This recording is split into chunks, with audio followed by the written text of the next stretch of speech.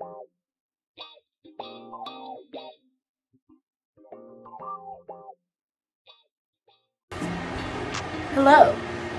Welcome to a new installment of Making Cinderella's Dress, and today we're going to work on the skirt. So this shouldn't be too complicated. We're going to be doing the trapezoid skirt pattern that I did in the recreating my old skirt tutorial, and then I'm just going to add the same trim and decorations and attach the Maid bodice to the skirt. After that, we'll be able to move on to the final parts, which is making it all transform. So stay tuned for that, and today just enjoy watching, seeing how I make this skirt. Both called it from the beginning. Called it. We knew that there had to be us. Knew that there had to be us. We do what we gotta do to stay winning, winning. The fuss and the fights will keep them trust. And you make me wanna say, I love you better today than yesterday. Every day is gonna play out the same, the same, the same, the same. Hey.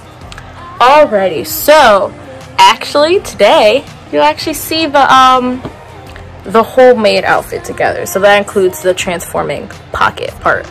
So I did have to run to the store and get more trim, so I bought 3 more yards of this. I probably won't need all 3, but I wanted to make sure I had a lot, and I bought elastic. So in order to have the ball gown in that poof, you can either have it under the Maid skirt or over. I'm having it over just because I like the look, and so there's 2 ways you have to do that, because it has to be big enough to hold the skirt but small enough that when it's like hiding under the ball gown it's not peeking through, and you need a way for when you let go of the bodice that it's not peeking through the ball gown.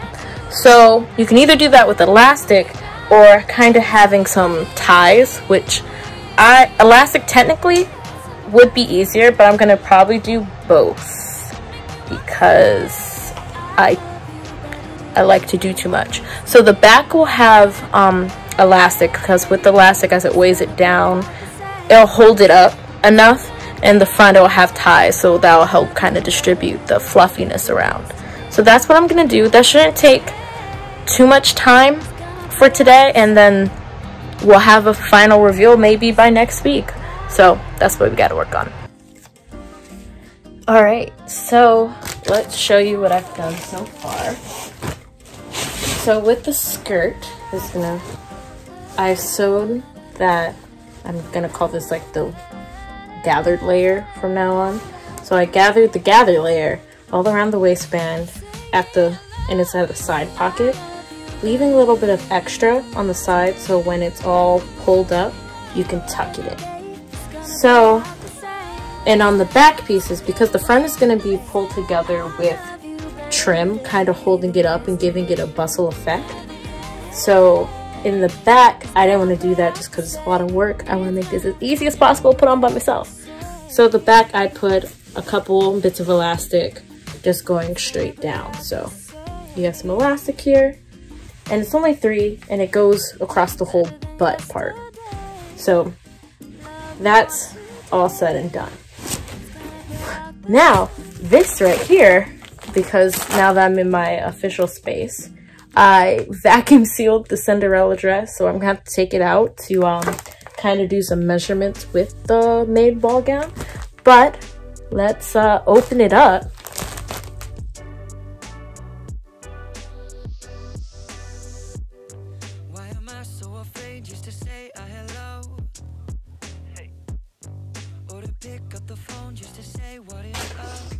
Okay, so for some measurements, what we're gonna do, because now the Maid skirt's under here, I'm going to roll up the ball gown,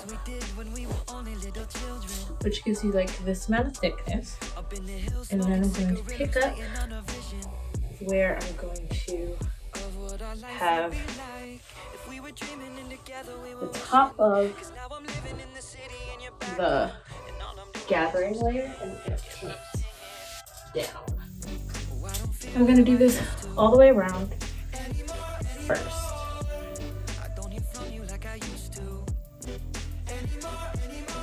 So I'm doing this because I'm not, once I add like the ties and such, which are gonna kind of add structure to the front, I want to make sure that I have like a solid idea of exactly where I want it to be. So not going real slow with it. It's gonna take a second to start it, just because it is a lot of layers. So this is definitely probably gonna be a two-person costume, but we'll see where we go. I don't feel how I used to anymore. I don't hear from you like I used to anymore. Let's run it back and kick it like we used to. Or call me back and tell me something new.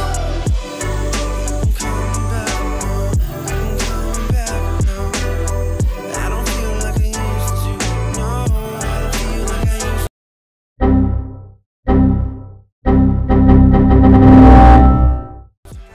to. Okay, so this is not it yet.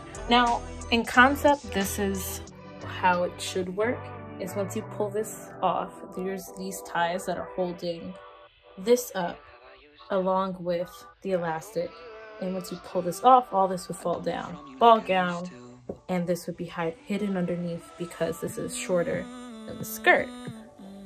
But as you can see, we have a lot more tulle, and though it rolls up to be pretty neat, like I'll show you the back. Like the back is pretty neat.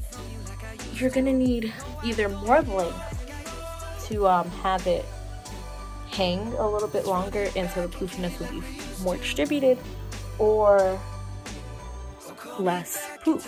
And I really don't want to have to sacrifice poof. So this is it for this week, because now I gotta sit and back on the drawing board. Luckily we're at concept now, because you know, technically this, it would transform if I sewed the final touches together. That is the main objective. So what to do now is figure out how I can make it less poofy. What I could do is replace it from being on top and have it under in the bottom. So when you roll it up, it's going to fall, have it under, and instead your skirt under is going to be over, and I'll have like a really huge petticoat for a maid costume, which is not common. Of course, working women during Cinderella's time all wore petticoats. I will have to look at how big, I have to remind myself, but it's not possible. So this is where I'm gonna stop for the week, but we technically have something. Look at that. I almost had the transformation happen. So that's it for this week. Leave comments and like and subscribe. That felt awkward saying. And I'll come back with you next week with hopefully a solution. Until then, see you guys later.